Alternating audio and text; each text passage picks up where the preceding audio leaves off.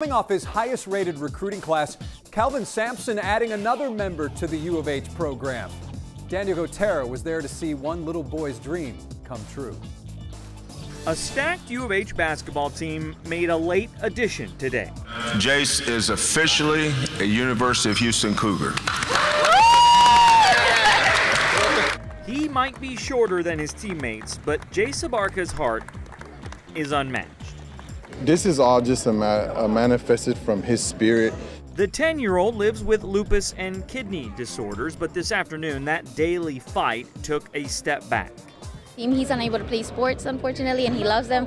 And unable to be a part of a team means the world to me because he's a part of something. This is an unusually really good group of kids, especially the way they embrace Jace. The organization Team Impact helped partner Jace with U of H. Now, two families are one. It's a bond that's gonna be hard to break. So what if you taught the guys how to play? Nothing yet, but I'm waiting for it.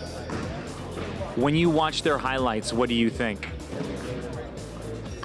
I'm friends with some famous people. What is that? How does that hit you? Nah, it's a different feeling, bro. It's amazing. Like, just him being himself, being around us all the time, always smiling, and then he gets to be around us and experience what we experience half the time. It's an amazing feeling. At the University of Houston, Daniel Gotera, KHOU 11 Sports.